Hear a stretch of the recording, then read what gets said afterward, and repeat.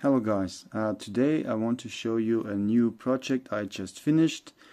This is the Waypoint. The Waypoint is a non-permanent outdoor node. It's supposed to be placed like on a high spot, like probably in a tree. Therefore I have 3 mounting points here on the top. So you can put a sling through and like put it up high in the tree, maybe pull it up even. It also features 3 solar panels. They are connected in parallel, and the battery inside in the middle is an 8650 with 3500 milliamps, which should last like 3 weeks or maybe even longer. We have TPU sealing where the top half meets the lower part all around here. The screw holes also feature like TPU sealings, so it is rainproof. And the top underneath, there's also where the SMA connector, the pass-through for it, there's also a TPU sealing ring, and I even have like a little water drain here, so all the water that like's coming down into the antenna simply like can flow out to the side. There's not much to see really. Right there on this spot you can see there is watertight tape. And when I lift that up, beneath it you can see the on-off switch, the power switch, and you can also see the reset button for the device.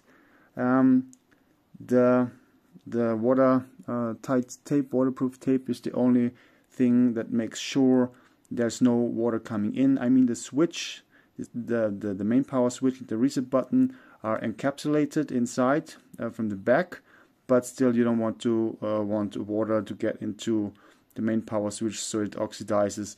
So this is a cheap and secure option to make it watertight. On the bottom we have like a little flap. You can open it up. You can see it is active, it is blinking. This houses, by the way, a fake tag, but I will modify the lowercase so it can also take a Haltech T114. And as this is supposed to be hanging from a tree, when water is running down, of course it's not gonna go upwards again and it's not gonna creep in, so the TPU plug on the bottom should be good enough. The solar panels are glued in with high temperature silicone. There's a hole with a pass-through behind it for the cables to pass through, and it's very important to make a closed circle, so when you press the solar panel on, even if water is creeping into behind the solar panel, there's no way so the water can get into the case. Yeah, we have that on 3 sides. So in theory, if you don't use it, you switch it off.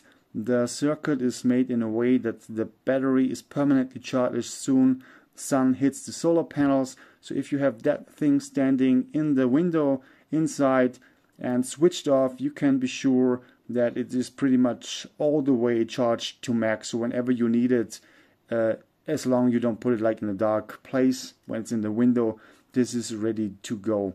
There's a SMA connector on top. You can choose an antenna of your liking. I included different antenna bases with different diameters. This one is a 12mm one. I have a 10, 11, 12 and 13 for whatever antenna you're gonna use.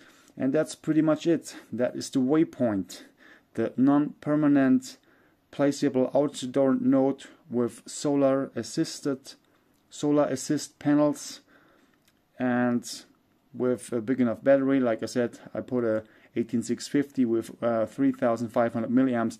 That should last a whole while, and I think the design of this really came out well.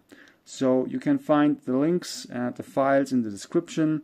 There will be more info coming soon on my printables page. I'm a little slow with the how-tos. I know I'm not the best with that because it's the boring part of the whole thing. So thanks for watching and have a good one. Bye bye.